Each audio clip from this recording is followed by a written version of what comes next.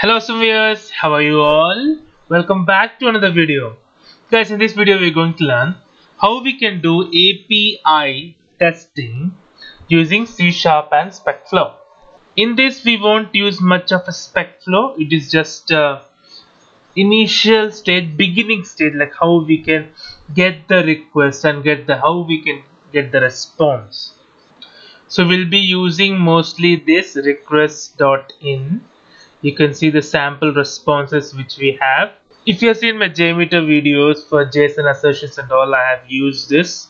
So if you add this endpoint to this request.in, we'll get the response 200, what it is shown here. So let me copy this. So let me paste here and I'll put equal to. You can see I've got the response. We'll try to mimic the same thing using C#.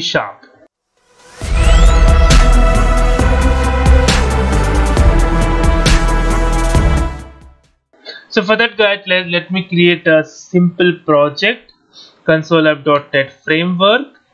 So next, so I'll just write SimpleAPI. Let the framework be .NET 4.7.2. So not an issue. Let me click on create. So let it create the project. Two things we have to add mainly. So we have to add a nuget package of REST API. Now as you can see on the screen, SimpleAPI project has been created. Now we have to add simple nuget packages. So let me right click on SimpleAPI, manage nuget. I have to click on browse. Let's see, RestSharp should be there. Let it search. So I'm adding this RestSharp client. Let me click on it. Let me install it. I want the latest stable version. So you can see in the logs it is trying to install RestSharp 108.0.1. So I want everything to be installed. So click on OK. So you can see here it is getting installed. So many packages are there, as you can see on the screen. And one more thing we want Newton.Soft.Json to see the JSON responses. Let me add Newton.Soft.Json, the first one. Let me click on this. Install the latest stable version. Yeah, install this. So now we got all the NuGet packages. So let me go to the program. To get any request and response, first we have to add a client.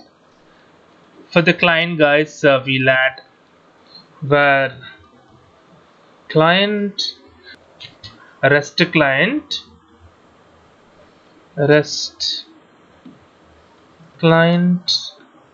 See, you can see here I'm getting a red line. So I have to resolve this.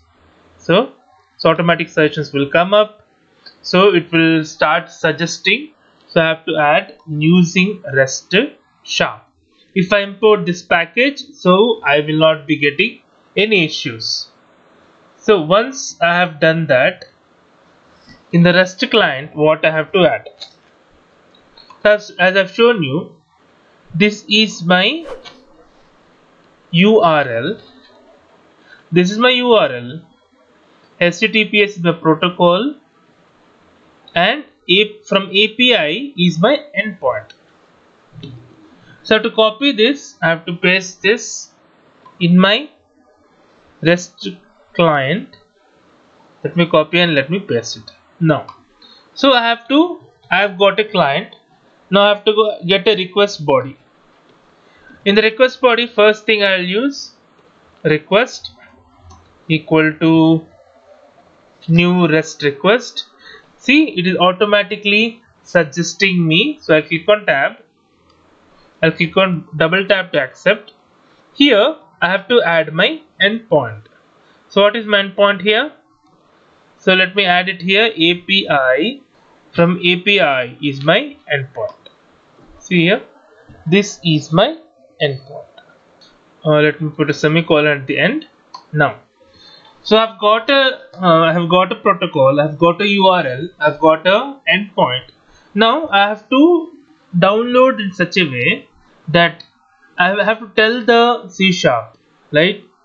Download it in a JSON format. So I have to add a formatting also. Before that, here you can add a method. You can see here method. Why method? Which method I have to add? So normally this one is a get method. If you open here, the users which we have taken is a get method. So we have to add a get. So we have taken URL and we have taken a endpoint. Now, as I have told, I have to add a header. So let me add a request dot.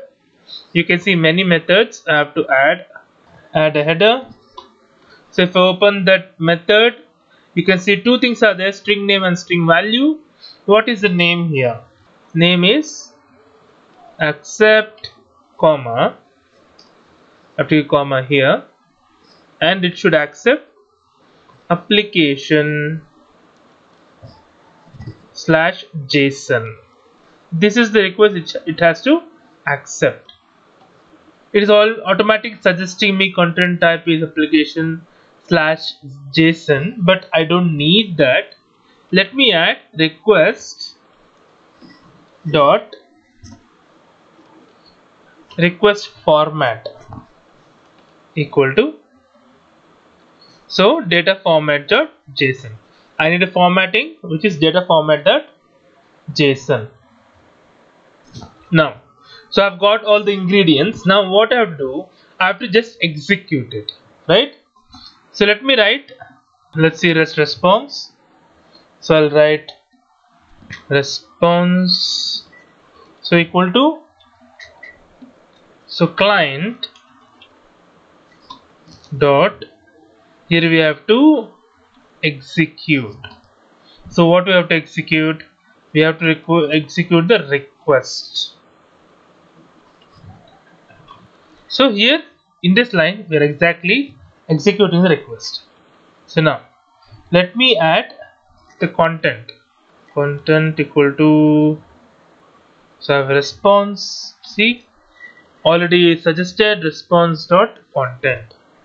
So now what I'll do, I want to write this content. So I'll write Console.WriteLine of content, Console.WriteLine of content. Then I'll use Console.ReadKey.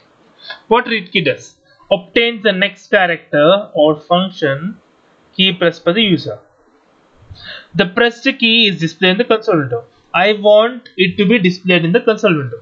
So I'll put true. Okay. So now let me execute this. Let me put semicolon at the end. Now I want to build this response. So let me start using this one. Build it. So the output should be added to my command prompt. So command prompt has opened now. So build got succeeded. So now you can see the response. So let me open my, so let me tally this one, right? Let me add it here. Okay, so now we have got, so we got the entire response. So that's it for the video, guys. If you like the video, please click on like. If you're a new viewer, please click on subscribe. Till then, guys, take care, have a great day, bye bye.